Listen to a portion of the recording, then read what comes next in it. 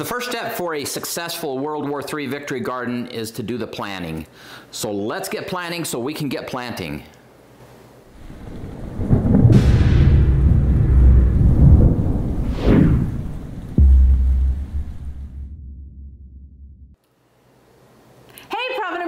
I'm Kylene. And I'm Jonathan, and we are so excited about what's happening with this challenge. We have had a lot of great responses to this World War III Victory Garden Challenge, and we want to show some of those to you. This is really exciting to see people getting with it and getting going. And if you want to participate in that, if you want to share some of your insights, your wisdom, pictures, videos, whatever it is, connect with us on our contact page at theprovidentprepper.org. And whether you are a seasoned gardener or you've never planted a seed in your life, we invite you to join this journey with us as we help to increase the food security all around us during these more challenging times. Yeah. Let's talk about the resources that are available to you. Some of them are absolutely free. This is a seed catalog, and there are all kinds of different seed catalogs out there. But one of the things that I really like about the better seed catalogs is that they have little areas on them where they talk about, like this one is for tomatillo and husk cherries. They'll talk about exactly how you need to grow these and the conditions and just give you all kinds of tips, and yet it's just free. Videos online and some of the posts online, they're a great resource. Be careful, because just somebody says that they know what they're talking about doesn't mean that they really do. But so go to some really good sources. I've got all kinds of gardening books, and some of which I've purchased and some I've bought at garage sales or thrift stores, but I'm always collecting gardening books. And these are only a few of my gardening books, yeah. But there are, I know it's an addiction, but there are a lot of them out there. But let me tell you, this is one of my very favorite. It's called Gaia's Garden, and it's all about, it's by Tom Hemingway, and it's all about creating a food forest and being able to grow things sustainably using permaculture methods. And this one is fantastic, and I really like that one. But this Jadam gardening, organic gardening, is a new one to me, and it's another one that I am super excited to have because, okay, we all get pests in our garden, right? And they've got huge pictures of the pests and kind of exactly what you need to do to take care of them. And I've just been super impressed with this book, so it's one of my very new favorites. One of the other things, so you know our challenge, right? So we have challenged ourselves from the month of July through October this year that we're only going to eat produce out of our garden. We're not gonna purchase any produce. And so that's kind of fun, but so I have to get my seeds started, and we are gonna use this for our challenge. This is the survival garden seeds, and I'm super impressed with the variety of seeds that they have in here and the price, because for those of you that are out shopping for seed packets, there's 100 of them in here, and it's only $100. And if you use the promo code Provident Prepper, you'll save 10%. So this is one way to go. It's not the only way to go, but this is what we're gonna use this year because I'm so excited. But this is one of the seed packets, and this is asparagus. Asparagus is a perennial plant, so it grows back year after year after year. So that is really important in a survival garden. But one of the things I really like about survival garden seeds is that on the back, they tell you exactly what you need to know to be successful in growing these. So, including how you can save seeds so that you can grow perpetually. Right. To me, that's really cool. Because these are all heirloom seeds. So theoretically, this should be all you ever have to buy for these if you save the seeds correctly. But so for this asparagus, one of the things it tells me to do is to soak the seeds before planting, because they have a little bit of a trouble with germination. And so that's really helpful.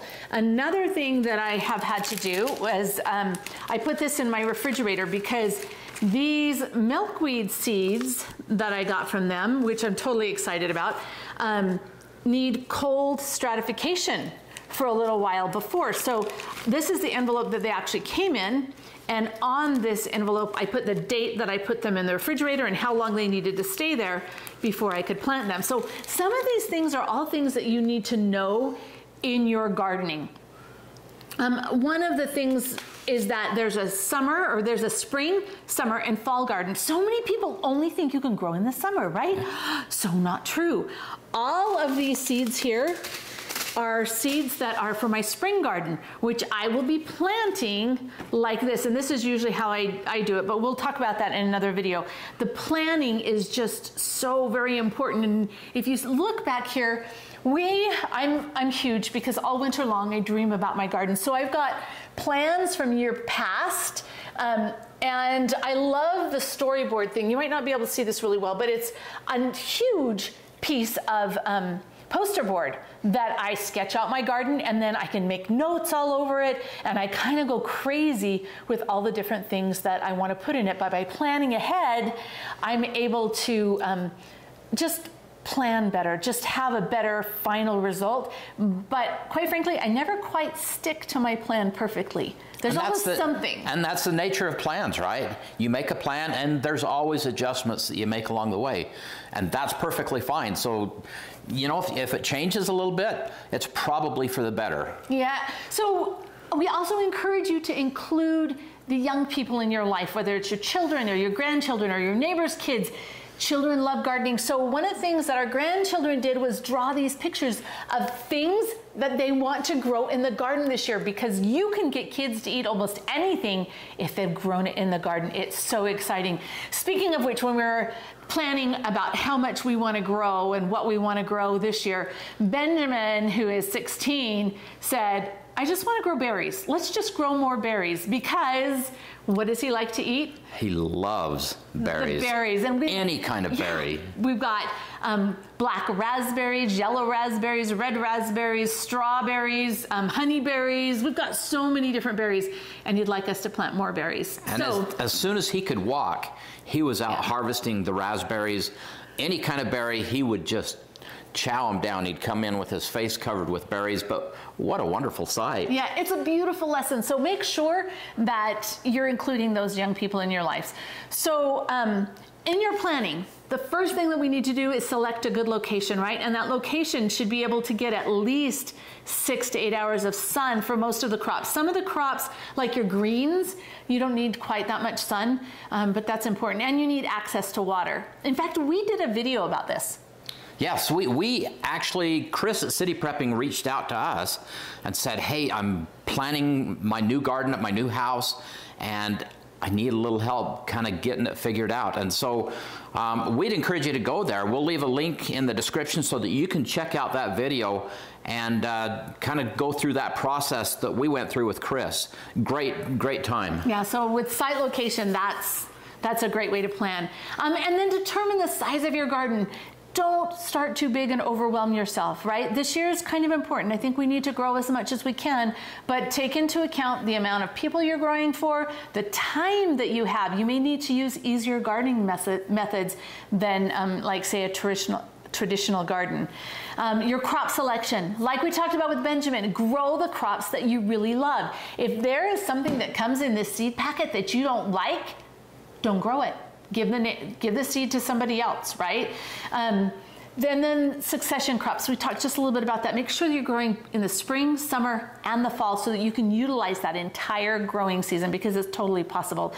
And then about the amounts to grow. Now, you can find little tables all over the internet that will tell you how much you should grow. And these numbers that I'm going to talk about are for one person, and they are not right for our family. Right? This is somebody's estimate, but if you're growing, like if you love tomatoes and you eat so many tomatoes, well, you're going to be growing something less of something else because you can't eat everything. One of the things that they tell me to grow here is okra, 6 feet for one person, and 10 feet if I'm going to preserve it in any way. I don't eat okra. I'm not going to grow okra. Is that bad? No. It just means, and I'll probably actually grow some this year because I have some okra seeds that came in here, and I would like for my children to try them, and maybe I should try it again, but I'm not growing 6 feet of them, right? Another thing, it says for onions, 5 feet of onions, or 30 feet if you are going to preserve any. Well, that's probably not enough for us. We eat a lot of onions, so again, the whole message here is, yeah, these are guides, these are estimates. but do your own thing. Make your own plan based on what you will eat and what's exciting for you. Yeah, and John had an interesting idea this year about the chard. We've done this in years past, but in our planning, this came up again. Yeah, and that is, the family doesn't like chard every day. I like chard. Yeah, twice a week. Twice a week. Yeah, I could probably eat it 4 times a week, but our bunnies and our chickens love it. And that's a great way to supplement their feed, to reduce the amount that we have to give them if we go out each day and just harvest some of that grows prolifically and give it to them. And that's another way to be more sustainable. Yeah, and so much more nutritious for the animals, right? And gives them a better lifestyle. So I think that's a really good idea. So that being said, let's go ahead and take you to see some of the planning that our friends have done. So check this out. Hey, Proud Preppers, it's Jonathan, and we are here this morning. It's kind of a cool morning, but it's time to get started with gardening, and this is all part of our World War III Victory Garden Challenge, and we are excited to have Rob and Amanda here with us to talk about what they want to do with their yard. This is pretty exciting. This is the time to get going on your garden, so tell us about what you have planned. Well, right now we just have 4 garden beds, and we've had great success with them for a couple of years and really come to love gardening. But now we just want to expand. We really want the ability to be able to grow more food, and not just to grow it, but have the experience and know-how to grow it in case one day we don't have another option. Great plan. So what do you have in mind? What's going to happen here? Tell us kind of what it has been and what it's becoming. Well, we don't have a super large yard. Our total lot size is a little less than 1/4 of an acre, but we're going to try to maximize every square inch of it that we can to grow as much food as we can. So we're going to be taking this entire area back here, and we're going to be filling it with garden beds that we're planning to plant all of our favorite fruits and vegetables in. Okay, what does that include? What kinds of things are you excited to plant? Well, the number 1 and 2 spots always go to tomatoes and peppers.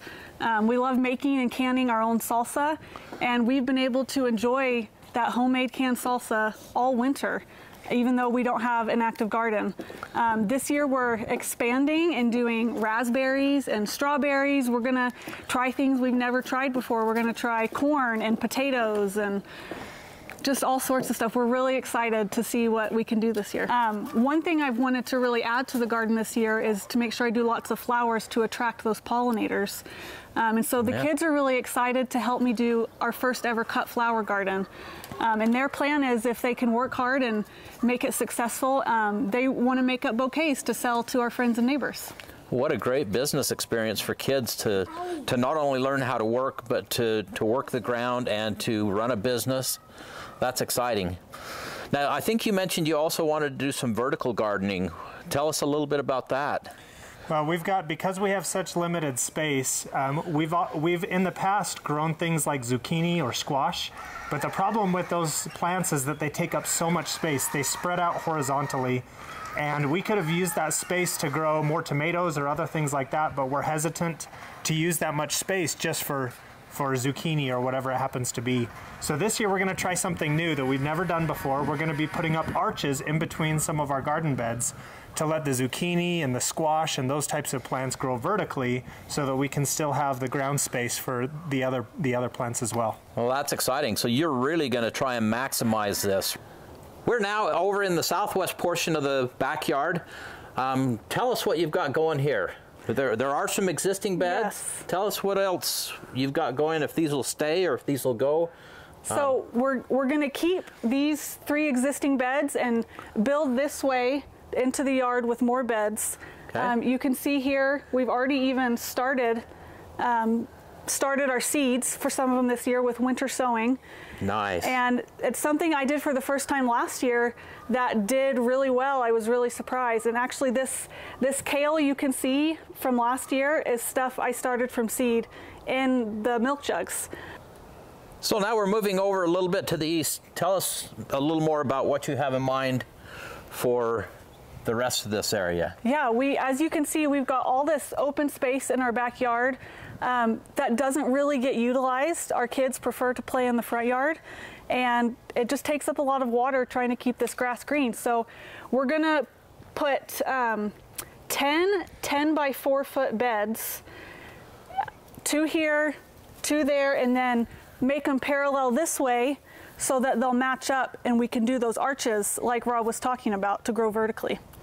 Now we've moved over more to the north side of the yard, and tell us about what you have planned here. You've got, looks like a fruit tree here.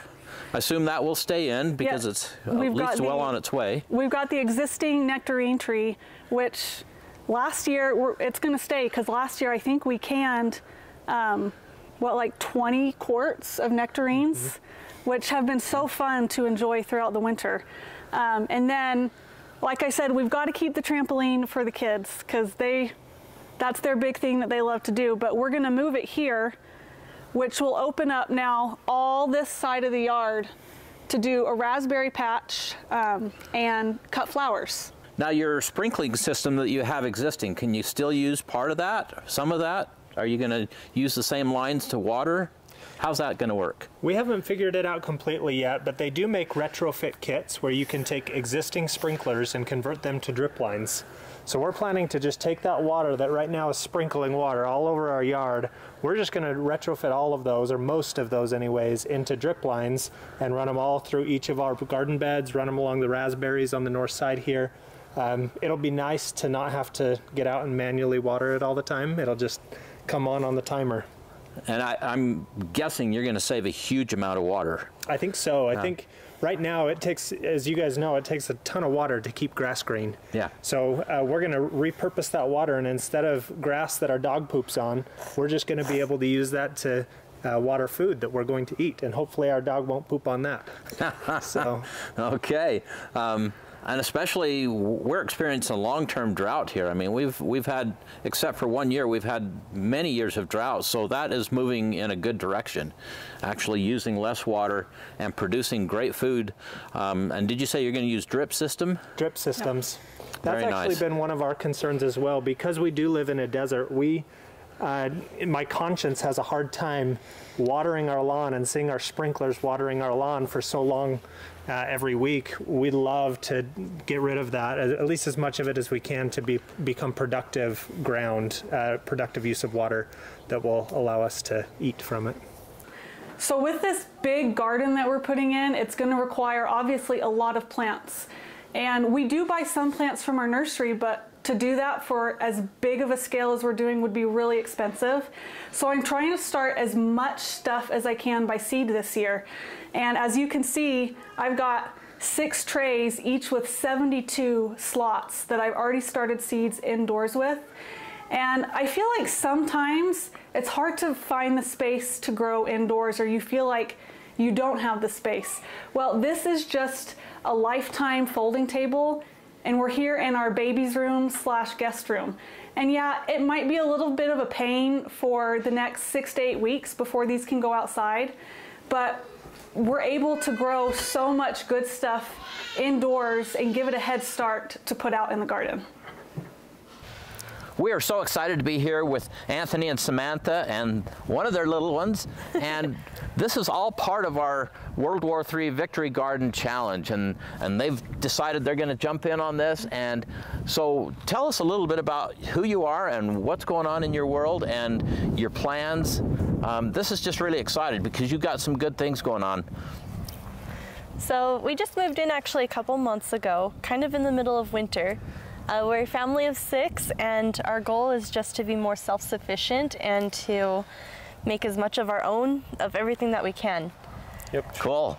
And a little bit about the property. It's about 2 acres.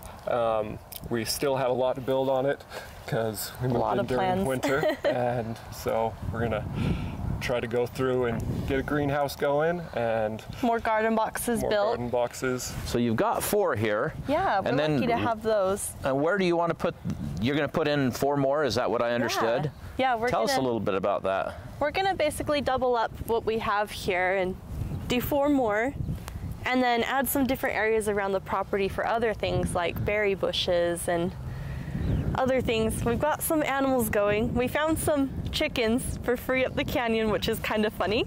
There we go. But we've got started with that. We've got rabbits, and we just got some baby goats. Hopefully we can start doing some milk from them and just getting everything we can from ourselves.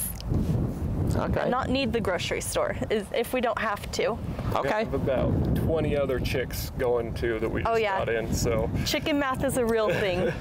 So you kind of alluded to this, but what's driving all this? What is it that is this hobby? Is it, what is it that drives this? Yeah, so the whole goal is to try to be self-sufficient and not have to get anything from the store. So tell us a little bit about the crops that you think are most important, the things that you want to grow, that your family will eat. Just for curiosity, what is it that is going to grow in these garden beds? So we have kids aged from 1-year-old to 12 years old is our oldest. Have to think about that for a minute. And they also range in from kids that will eat everything and a super picky eater. So what we've done is we sat down one night and just kind of asked all of our kids, so what's your favorite food and what can we grow in the garden? And our little kids had lots of ideas. Our daughter loves carrots and peas, and she actually loves turnips, which I'm interesting. Happy about. That's not usual for a child, but. But our really picky child, he's like, well, I don't like anything from the garden. And so I said, okay, well, what's your favorite food to eat? And his answer was spaghetti and potato chips. I'm like, okay, we can grow tomatoes and make our own spaghetti sauce. There we go. And we can grow potatoes and make our own potato chips. So there we go. Go from there and just try to figure that out for each kid, what they like. And between all of us, we kind of like a bit of everything. Over here close to the house, right on the south side of the house, we have these little garden beds. Tell us a little bit about what they are and what your plans are for those. So these came with the house, obviously, and it looks like there's lots of flowers planted in there, which I love flowers. But I think my plan is going to be to relocate the flowers if possible and do herbs, since this is right next to our kitchen door. So my dream has always been to have some herbs to just come out and snip some off and use it for cooking if we can. So I think that's the plan with these for now. That should work out really well. This is a great place just outside your door that you can grab some things real quick. Yeah. Nice. Hey, Provident Preppers, this is Ryan.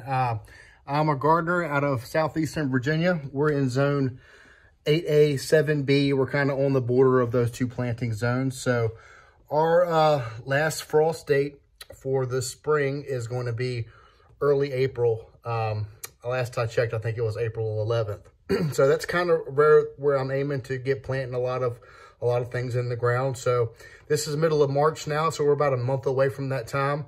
But preparation to start planting, I've been working on things going all the way back into about January. And I just wanted to show you the garden right now is not too much to look at, but it's outside there.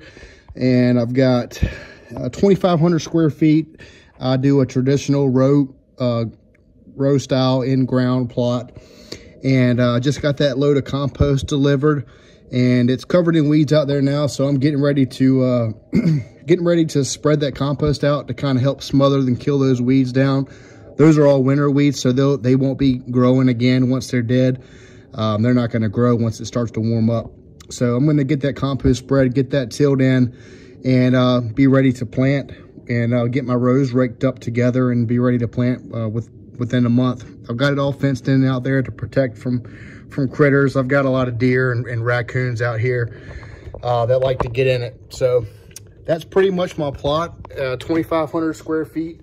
I'm producing well over 1,000 pounds of food out of that plot year after year. So that's a tremendous amount of food. And I am storing up. I found the Provident Prepper channel within the last 6 months, and I've learned a lot from them on food storage. So I've stored up some rice and wheat and oats and a lot of dry goods.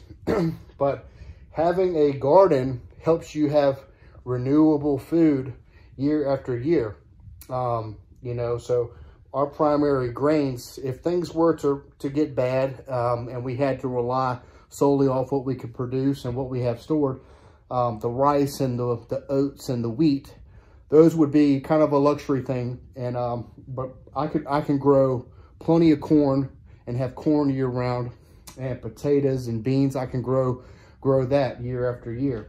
And so another thing I've been doing is getting my seeds set up. I keep these in the refrigerator, and they're all in Ziploc bags inside of their packets. So I like to grow all heirloom seeds. I've got a whole variety here. I get to plant 2 seasons here, so we have a long growing season. So I plant in the spring and in the fall. So I've got, you know, cool season and warm season crops here. Everything is heirloom, and I've been trying to save my own seed. You see within this packet here, these brown paper packs. These are seeds that I've saved myself, and of course I've got a lot that are from companies. So I try to grow all heirloom. So for the purpose of being able to save seed and have that same crop coming back year after year.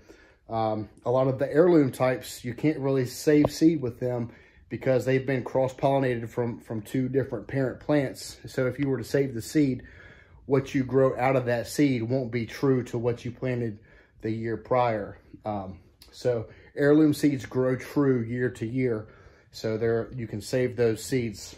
And so that's what I've been doing with my seeds. Another thing I've been doing in preparation is I've turned my dining room into a makeshift nursery. So I've just got some simple shop lights here. I put 3 to cover over a flat equally, so everything's getting equal light. But peppers, tomatoes, eggplants, all those things require a little bit of a head start to get a good long production through the season. So I've got grow lights all set up in here, just temporary on books and boxes so once they're all done, I can clean all this out and we can have dinners in here again.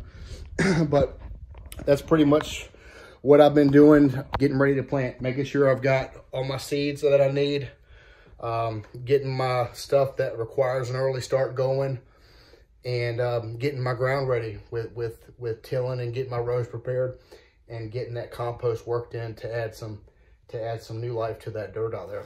This has been so much fun. I hope that you have enjoyed this, seeing what other people are doing and that people are making a difference. They're jumping in with both feet and doing this. So, and recognize that there's not just one way to do things, but hopefully we've given you some ideas and some ways to help you be successful.